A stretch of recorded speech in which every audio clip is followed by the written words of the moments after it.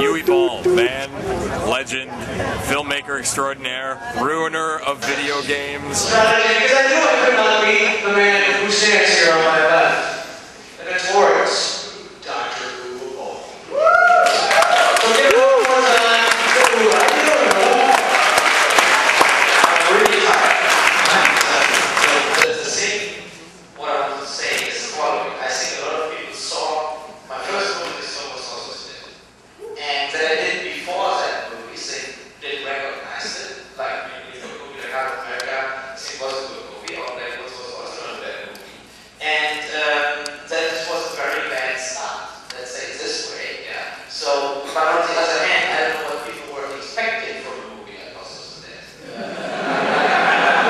So, one of the reasons you're almost a living dead right in front of you right now, barely coherent, barely standing, is a little movie called Postal, which you were flying here, they're going to fly out to Hollywood tomorrow. You just flew in from Germany for the day. You must be one tired motherfucker. Now, it's all because of this movie Postal, which is there's no question about it, it's your best film. And also one of the funniest, most outrageous comedies in Man in the Moon, right? And also very controversial. Can you explain a little bit about that controversy that's dogging you with Postal?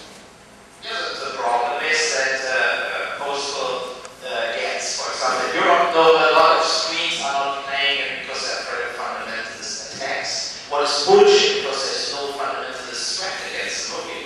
But people have too much self-censorship already in their heads, what I think pushing out before something happens. And in the US, you have the problem with a lot of Bush fans. Let's say it this way, yeah?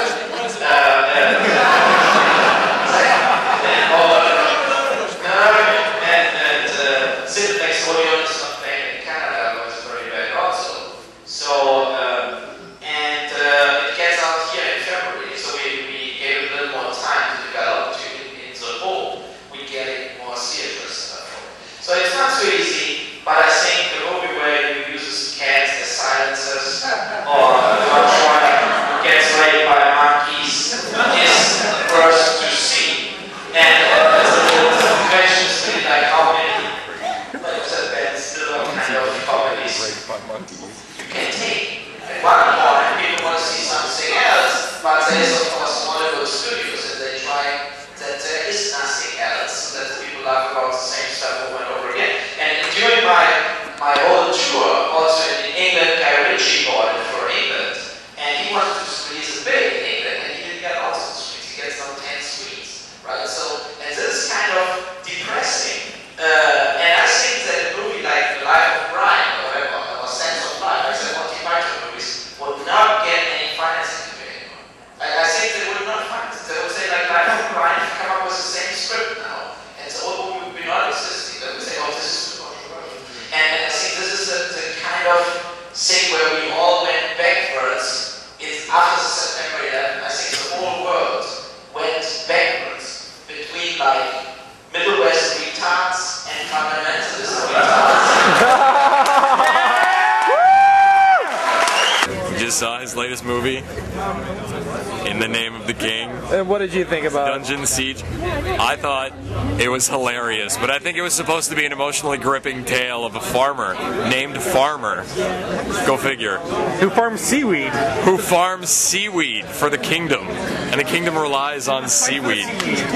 He's a seaweed farmer. What did you think of the movie? It was funny because it wasn't supposed to be funny. I hope it crushed his soul that we laughed during the tense, dramatic moments. No, even worse than that, I hope he realizes that the fact that a kingdom cannot be funded by seaweed should be his biggest flaw in this theater. Like the magician, his magic is linked to how much he loves the king. I didn't even think he was farming seaweed. I think he was farming radishes at the beginning of the movie. I don't know where seaweed came in. Maybe he upgraded to seaweed. There was no real land, water Bert growing. was talking seaweed, some kind of analogy. It did not go through well. Some about fighting for seaweed or some shit. We were too busy laughing to hear the rest of the dialogue. Oh my god, it's Uwe Boll. Oh my god. Oh my god.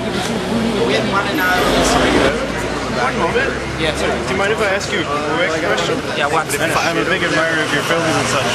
But just quickly, when it comes down to, say, when you go to great lengths to elaborate on, say, a particular scene where you're trying to convey a very particular, say, deep-seated emotion, Right. but in a very grandiose sense, the audience, say, depending on the audience, of course, will say, take it as a humorous kind of account. No, I think we're. How does that make you feel? I didn't watch the screening, so I don't know. But for example, where Burt Reynolds dies, I think it's a good scene, and I don't think it's a funny scene, to be honest. But it's a thing like in a festival, it's also a little different. People reacting different to a movie, and I showed it in Brussels, the Fantasy Festival in Belgium, and they were laughing. Yeah. Like in difference, and I think it's different if you see it for your alone again or whatever.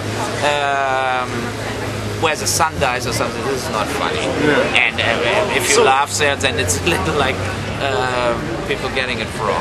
No, yeah, I like going to, first of all, to festivals, and second of all, I think in a festival you have the genre fans. They go, they look the movies, and you cannot make it everybody right? So this is the thing, and I hope that slowly I convince more and more people that I make good movies.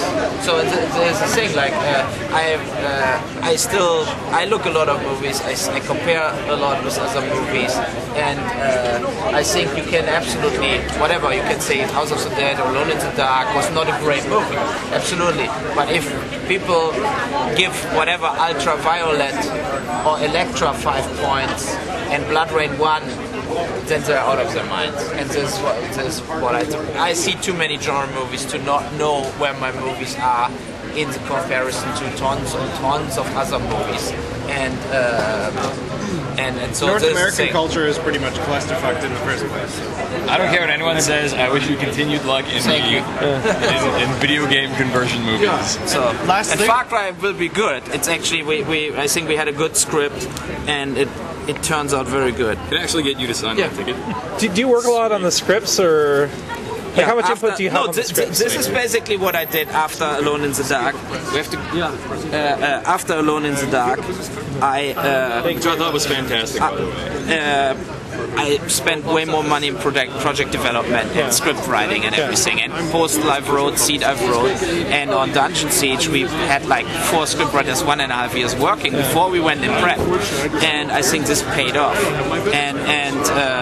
So and on Far Cry, because we had the rights so long, we developed it also like for 2 years before we started shooting. I think this was one of the things I took out of the critics, that I recognized the scripts of House of the Dead and Alone in the Dark were not perfectly developed, and this fucks you later on set and everything. And this we didn't repeat it, but this was for me the point where I was pissed with Blood Rain, because I think Blood Rain is from the script way better as the other 2 movies. And if you get then the same reaction, even with Blood Rain looks great, there's great music, there's a big cast and everything, and so to get the same reviews, then I thought like, okay, then I really don't know what I should. Yeah, because it's nothing what is fair. It's like if you get like a review or a critic, they say this or that was weak, or you should change this. I appreciate it. Yeah. But if you get like a totally trash thing, like garbage, what in the clip, like D movies, look. If Blood Rain is a D movie, what are all the other movies made? It's independent movies. 99% of the world movies made every year are way under the level of Blood Rain. Right? It's like stupid. So but this is the thing. I live with it, and let's see in 10 years what people say that. I love Uwe Boll, okay? I don't care what anyone says. Anybody who can make that many shitty movies based on video games and make them seem half credible and seriously convince himself that they are A-list movies rocks my vote, okay? This guy has made House of the Dead, which has no plot whatsoever, into a full-length feature movie. He has made Blood Rain 2, He's now made Dungeon Siege into a movie, and he's soon to be releasing Postal and Far Cry. I can only expect the best from Uwe Boll in the future. But it's the best of the worst. It's the best of the B movie class that thinks it's A movie class. I smelled his cologne and/or natural musk. That was his au naturel German musk. What do you think he'll do next, Pong? I really hope that he makes Pac-Man the movie. Super Sokoban the movie, where all you do is push around boxes for an hour and a half. I think Uwe Boll could pull off a Sokoban movie. I really do. Either Sokoban or Tetris the movie, where it's all about a bunch of Russian movers getting drunk and trying to fit a bunch of boxes into a truck. We can't get this couch in the house because it's L-shaped.